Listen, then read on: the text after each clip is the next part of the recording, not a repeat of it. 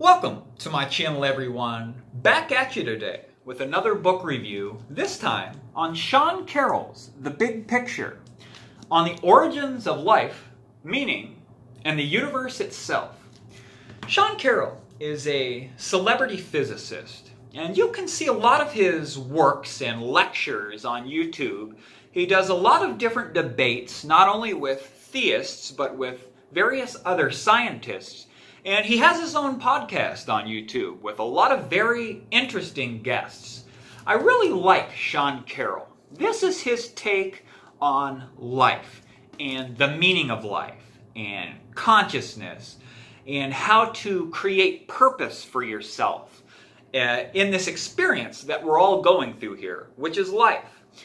Carroll introduces and goes on about so many different philosophical themes in this book that I probably couldn't even mention them all if I tried to think through them. This is a very deep and intelligent and interesting book. Carroll has a very similar worldview and a very similar idea about the nature of life in the universe as I do. So I really related to a lot of the concepts that he brought up and addressed in this book. Carroll, in this book, coins the term poetic naturalism, which is a naturalist philosophy on life. And I really felt that this book was very informative, it was very deep, and it was overall a very well-rounded worldview, I felt. I really like a lot of what his ideas are, and I really like a lot of his lectures, too. You know, I really relate to this guy. In this book, Carroll grounds his philosophy on life and existence in physics, as he is a physicist. So he goes through a lot of physics concepts in this book, but he does so in a fairly simple way for the non-scientist mathematician to grasp. And I thought that he did a fairly good job, but I do have some critiques, some fairly negative critiques about this book.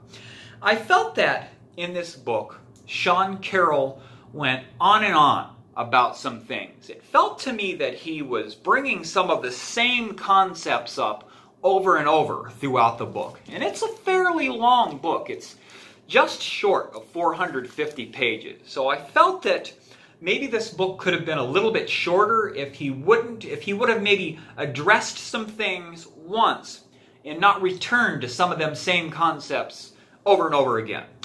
Also, I felt that I was confused with some pieces and parts in this book. Overall, it's not a very confusing book. He tries to keep it fairly simple here. This book is for the non-scientist, lay person. But I felt that Carroll, in this book, over-described and over-explained some things. It felt like he really went on and on about some of the ideas in this book.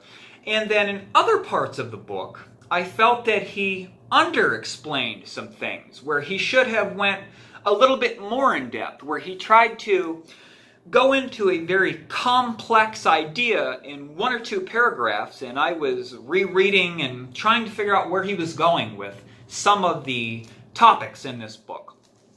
I give this book a 3-star review, and it wasn't due to the lack of quality of what his ideas were in this book. I think that this guy has a lot of great ideas.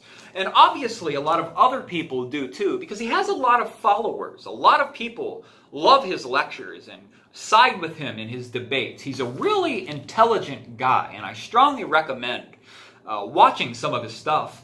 But I felt that this book was a bit confusing, only in parts. The majority of it wasn't necessarily confusing, but I just feel that this book could have been more well written. I feel that maybe an editor could have cleaned things up, and I think that maybe he should have went over it once more just to clarify and simplify some of the ideas in this book. So I'm giving it a 3-star review, and although I'm not necessarily encouraging you not to read it, because I think that it was worth the read, I am not recommending this book. Sean Carroll's The Big Picture on the Origins of Life, meaning, in the universe itself, I do not recommend this book. 3-star review. And if you made it this far, please subscribe to me. It really encourages me when someone subscribes to go forward with these reviews. Thanks for joining me.